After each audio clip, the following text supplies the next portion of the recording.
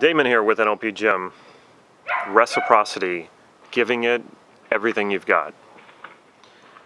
If you haven't already, please click subscribe to this YouTube channel and follow us on Facebook and check out our website, which will pop up later at the end of the video. Reciprocity is something we normally think about in terms of a relationship we have with another person. It is the give and take. It is I give you something and I expect something in return, even if that's just appreciation.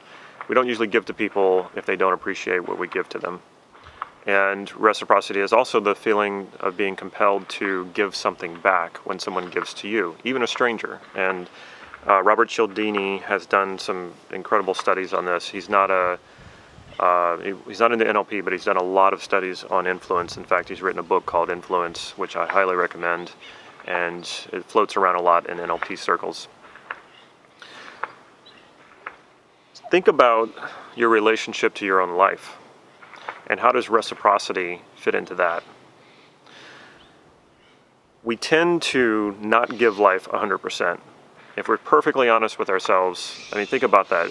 Are you really giving life 100%, giving your life 100%, like totally investing in yourself? And that doesn't mean ignoring other people and being self-absorbed. It just means you're putting it all out there in your relationships, in artistic pursuits, business pursuits, developing your mind, developing your body.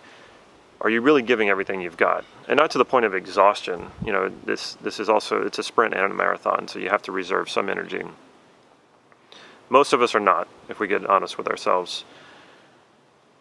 We kind of tiptoe through life. We kind of give a little bit and see if we get something in return. When it doesn't happen, we say, oh, I'm not going to do that. When it comes to business, when it comes to our bodies, when it comes to relationships, we're very protective. We're concerned about being disappointed.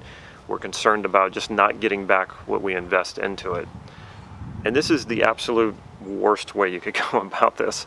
Now, you want to be a little bit careful. You don't want to go taking risk and investing in something that is just too risky, and you haven't researched and you don't know enough about it to where you set yourself up for a huge loss. You know, if you're looking for a relationship with another person, a romantic relationship, don't go grab a person who just has a really bad track record with that. It's not going to make a lot of sense. Following your desires is basically the direction. That gives you direction. And you know, as you follow your desires, especially as you fail, especially as you get disappointed because you don't get what you want, that will evolve your desires. Your desires will change, and allow them to change, and allow yourself to change direction. Because when you don't give yourself, when you don't give your life 100%, and you live basically through the filter of fear and giving a little bit and waiting to see if you get anything back, the only person you're really cheating is yourself. The only person you're really limiting is you. Get really honest with yourself and ask yourself, are you caught in this reciprocity cycle where you're waiting for something to happen? Because if you are, it's not going to happen. And if it does, it could be too late. When you're giving 100%, you're going to have those times where you feel empty, you feel hollow, you feel burned out, you feel like you just can't go anymore because you don't have fuel. And fuel being the rewards, fuel being when you get the return on investment. Stay the course.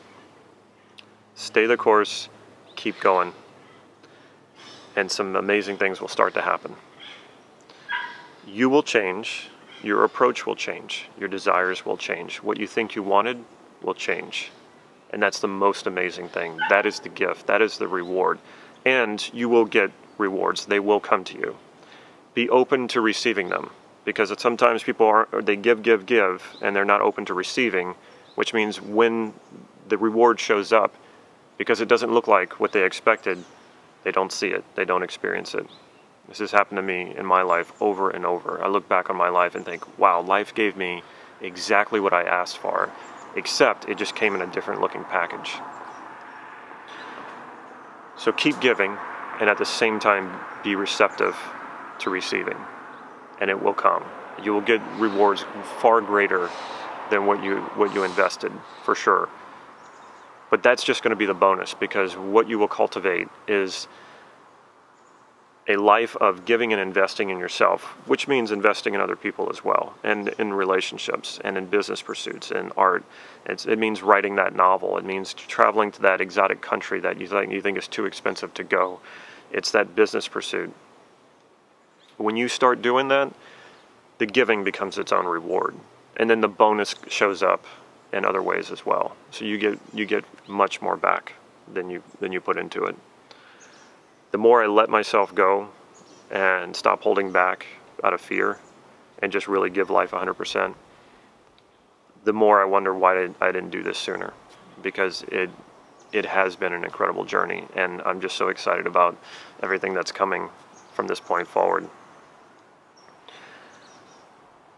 Come and invest in yourself in Core Transformation. If you want to learn more about what I'm talking about, Core Transformation is a great workshop taught by Mark Andreas coming up in September. And that is part of investing in yourself. It is part of putting your vulnerabilities out there, being honest with yourself, looking at your obstacles and using those obstacles as the way, driving through those obstacles, using them as a leverage to get what you want and to create the life you desire. If you haven't already, please check out our website, nlp-gym.com. Follow us on Facebook. And like I said at the beginning of the video, if you haven't already, subscribe to this YouTube channel so you can get regular videos. Facebook has our updates on practices and upcoming workshops as well. So make sure you like and follow our Facebook page. Take care.